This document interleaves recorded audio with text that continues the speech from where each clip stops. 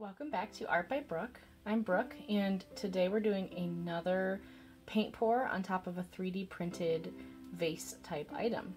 So this one is really fun because it's kind of like a spiral pattern, and I've kind of primed it with gesso, but couldn't really get into the edges very well, and I really just wanted these top parts primed because I think that the paint will mostly go in the middle, and I wanted something on these top ridges in case no paint goes there. So I just wanted to experiment with this a little bit. Here's like the inside, has this kind of tornado look to it, which is pretty cool.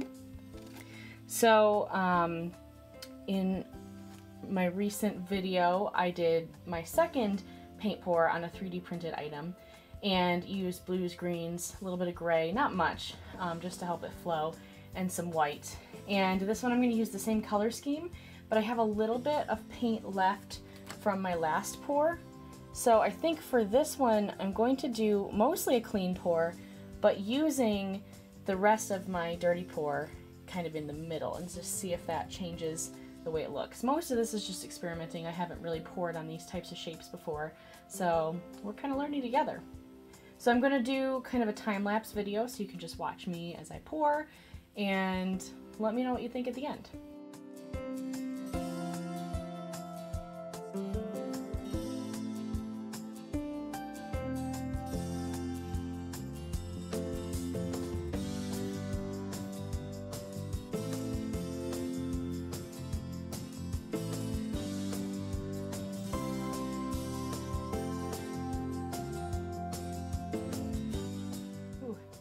After adding that blue, most of my dirty pour is gone, so this is mostly just going to be a clean pour.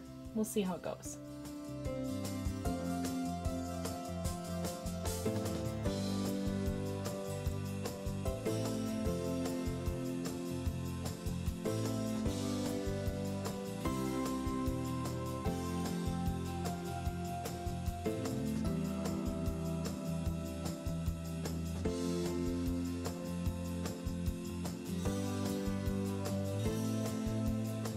So I just have to take a minute to show you this amazing pattern that it's creating in the bottom.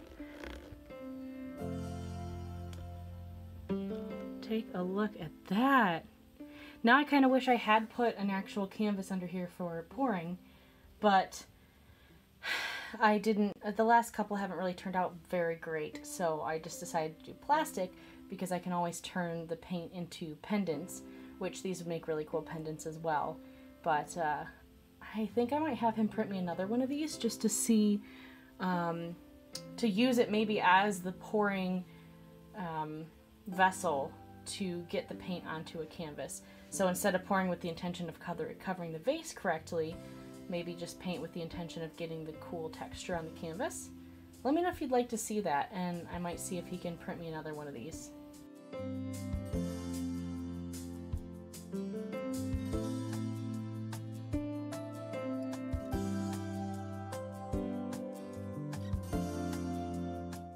So let's take a look around the whole thing. It's still dripping, it's still going to be changing for quite a while. So let's take a look. Oh, I love that texture at the bottom. It looks like maybe feathers. I wonder if it would look more like feathers stretched out.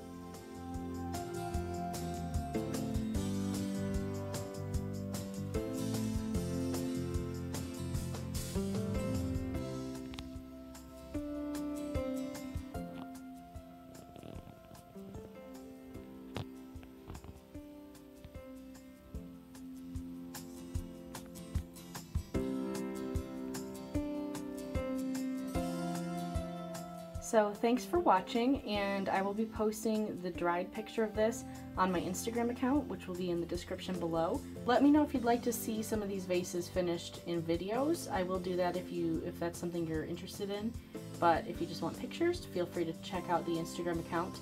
And thank you again. I really appreciate everyone who's been watching and commenting and liking. Please subscribe if you're interested in seeing more from me, and feel free to let me know if there's something you'd like to see me try, or something else you'd like to see me do, or anything you'd like to see me do again. I'm super interested in anything that you are curious about.